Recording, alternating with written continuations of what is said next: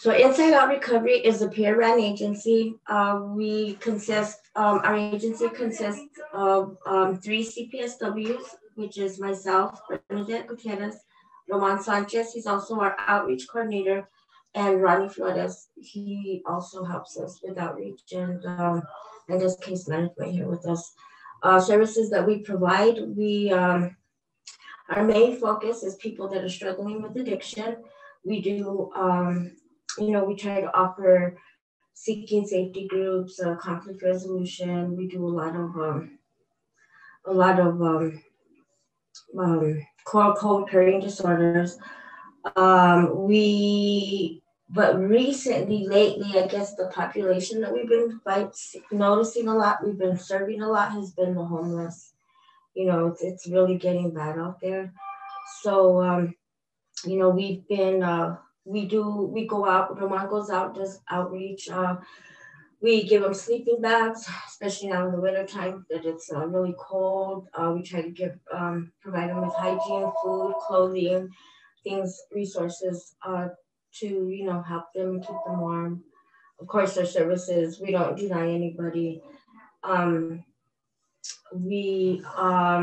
drop-in center, you don't need to make an appointment.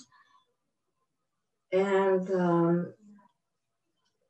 we're basically the way I like to put it is, if we can't help you, we will find somebody that can. We try to refer people to, if we can't help you here, we'll find the resources that can help you, or try to make that connection with.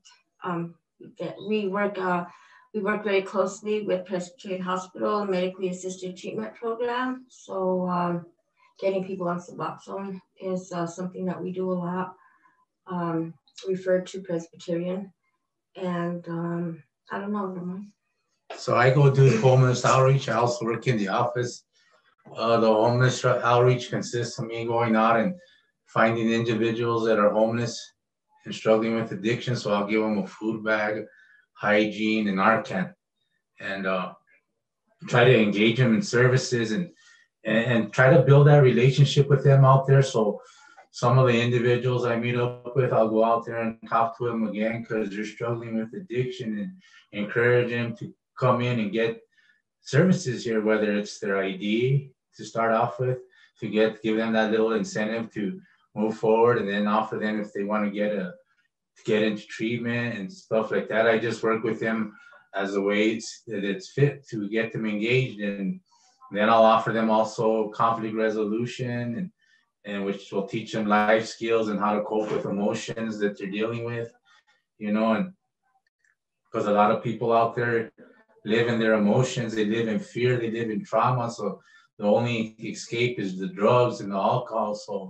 So I encourage them to be creative and think positive and shut that negative side of the mind off so they can move forward in life, so they can have life skills. Because I too myself was homeless, and I use those skills unaware to get myself motivated to overcome my situation. And I try to do that with others, and whatever it is they need, and try to build trust, try to build that relationship, and then send them to Berna. Berna's very good on the computer, and we all have our skills here, we all have our strengths, and we work together. Ronnie's good too. Also, he's good at getting things done, and all of us together, I think, are very, very effective in this community. So. The way we've been handling the pandemic has been so we can't really do groups, unfortunately. But we still try to do small groups of like 1 or 2 or 3 people. We have been meeting with people on Zoom. That's new. That was something that was new. So a lot of my clients will be like, "Hey, can you meet with me on Zoom?" I don't have a problem with that at all. So we do that.